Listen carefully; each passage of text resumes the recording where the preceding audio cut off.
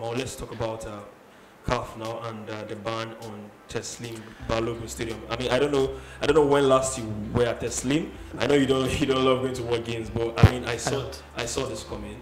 You know, the facilities around. Let me just read this report. The long list. Yeah, you know, I'm not going to read the whole letter, just a short report I did. So the CAF bans Teslim Balogun Stadium. The Confederation of African Football have confirmed an automatic stadium ban on the Teslim Balogun Stadium in Lagos, which hosted 3 of the Qatar 2022 World Cup qualification games. Following an inspection visit by CAF officials, the stadium was approved to undertake the final game of the second round qualifying series against Cape Verde before the mandatory ban.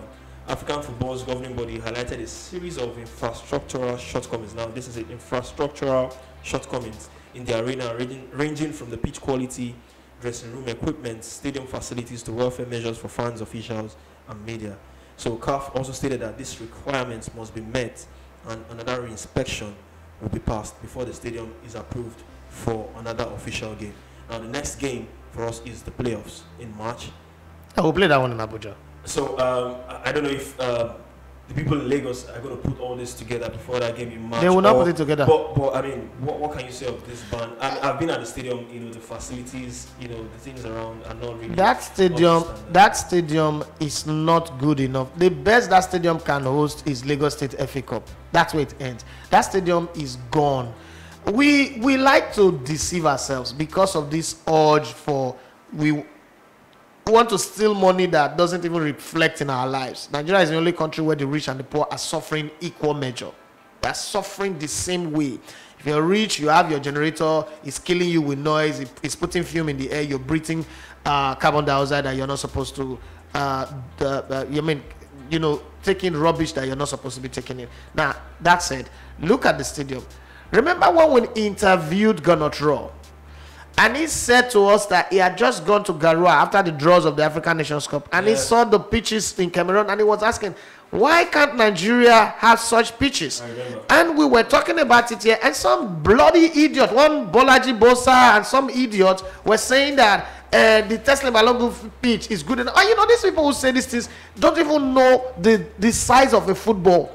They don't know the diameter of the football. But they come online or they come everywhere and they talk rubbish. And I remember saying that the Teslim Balogun pitch is a useless pitch. Even the Abuja pitch that they say they've added over is rubbish. I entered that stadium a couple of months ago. It's not good. It cannot withstand the pressure of 22 people running with their studs on it. But Nigerians like to be delusional. We like to deceive ourselves. We have a very big edifice there. Just to do the right thing, what we'll go and do is we'll go and get panel and this Lagos State logo. I don't know who told them that once you use the Lagos State logo to cover something, it means that the thing is good. You cannot be papering over cracks all the time. That's one of the reasons why I've tried to distance myself from anything around it. Because, first off, the person that is the chairman Lagos State Sports Commission is my Egbon, like my big bros, Shola Ekpeku. And sometimes I try to stay away because I don't want to put him on blast. Because sometimes when I look at the way facilities are in Lagos, I feel very terrible. Look at the campus mini stadium. I've spoken, I've asked, and, some things just don't work. And then in the state where they're talking of a work of peace. But I understand. This is a state where they've gone from excellence to comatose. Lagos State is not the center of excellence that it used to be. I know that people will not be happy that I'm saying this, but it is the truth. It's just terrible. The Teslim Balogun shouldn't even have hosted all those games at all. Because most times, it makes it difficult for you to criticize the coach or even the players. Because the pitch is not good. There is nothing anybody would tell me. I've played football long enough to know when you see a good pitch there. When you go to Ikene, look at that pitch there that Kole Chaname put together. That's a football pitch. You can play that, but if you put too much pressure on it, the thing about football field is it's not the beauty of the one. It is the maintenance crew that you put together to always turn over maintenance. That's why I have always said that let us imbibe something that Europeans have been doing for the last 30, 40 years. If you build a stadium, get a small place where you groom the grass. To groom a grass, how do they do it? They take the dimension of the field.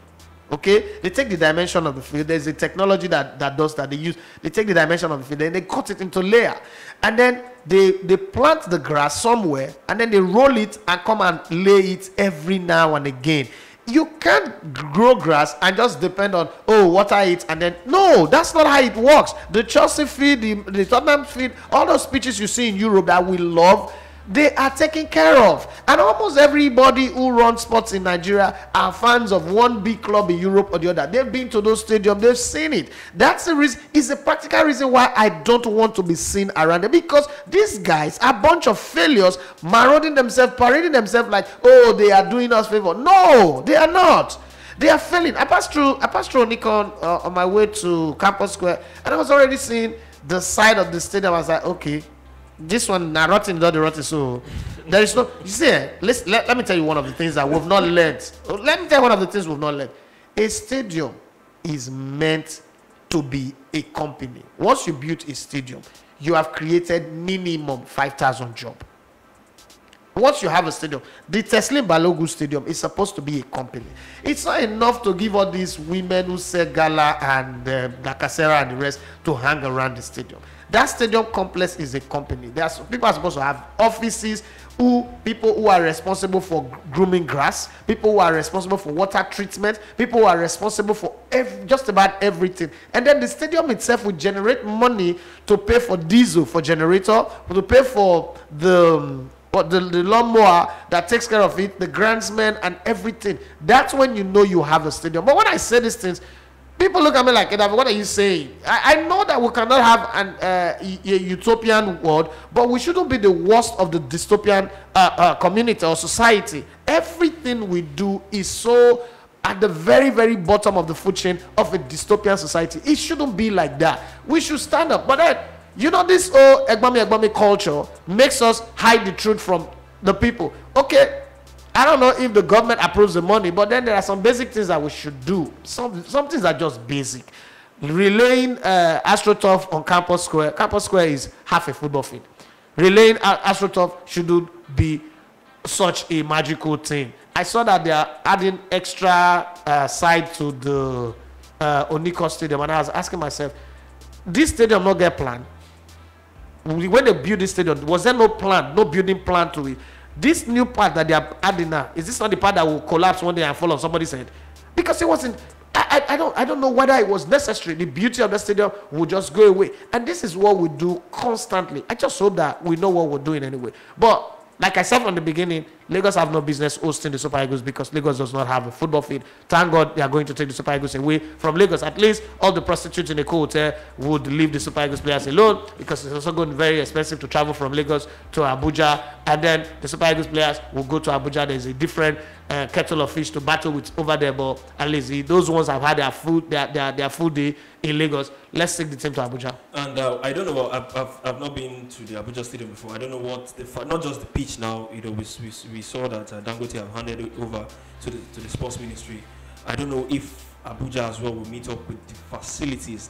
It's not just about the pitch and the scoreboard. It's not just pitch scoreboard. Abuja have. We don't know. We don't know. The Abuja Stadium is still. I mean, it was built in 2003. Come on, compare it with this 1974 stadium. Abuja have a good stadium, facility wise. Have a good stadium. If there is anything they want to do, they need to just brush up. To save us the stress in March, NFF president knows how to invite anybody to his house.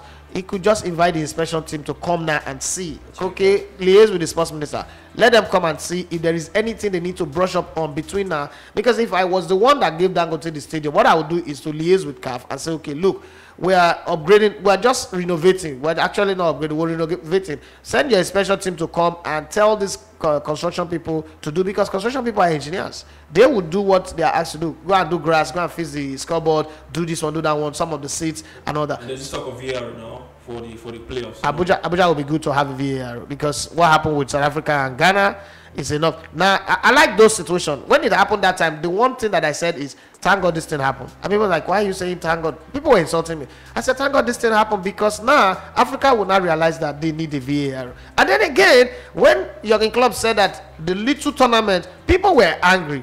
A continent that cannot even put out VAR is getting angry that they call them little tournament. Sometimes we don't. Now, Jurgen Klopp will be somewhere looking at Teslim Balogun. Nigeria is one of the top 5 countries in Africa. Cannot provide a good stadium for you to play its own matches. And when they call your tournament little, will not provoke. Where are all the people where they shout for media, say Jurgen Klopp, may they cut Jurgen Klopp? Where are they now? Why are they not speaking now? Kill Jurgen Klopp because they look for clout. They want popular. Why are they not talking now? Because they're afraid, Abi. Even in the talk of the CAF, I don't know how true it is. There's this talk that is going to be postponed or moved over to Qatar or something. I don't know. The playoff? No, the AFCON itself. There's this talk Cameroon is not ready. I don't know how true it is that Cameroon is not ready. When they plan to host it, they were prepared for 16 teams. It has been expanded. Anywhere they like, and let them take it to. If they take it to Qatar, Jurgen Klopp will just be drinking pina colada and be laughing again and say, did I not tell you people that it's a little tournament?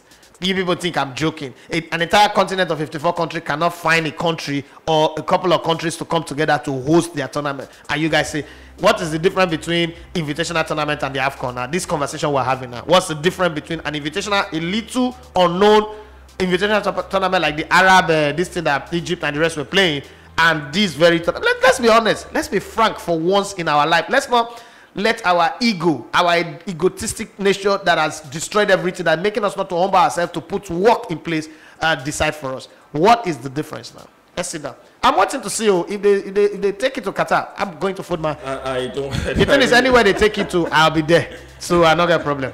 It's an African tournament. Playing it in Qatar, I just don't. Empty stadiums. I just don't know, and the new COVID variant as well might just want to hamper things as well. We've seen the UK add some African countries to their red list due to the new variants. I don't know what's happening, but for the AFCON, I wanted to stay in Cameroon. The man where you have plans. I really want to stay in Cameroon. Anywhere they take it, I have a contract that says I must be there, so I'm going to honor my contract. All right, that's it about that. You are listening to Elegbete TV Radio.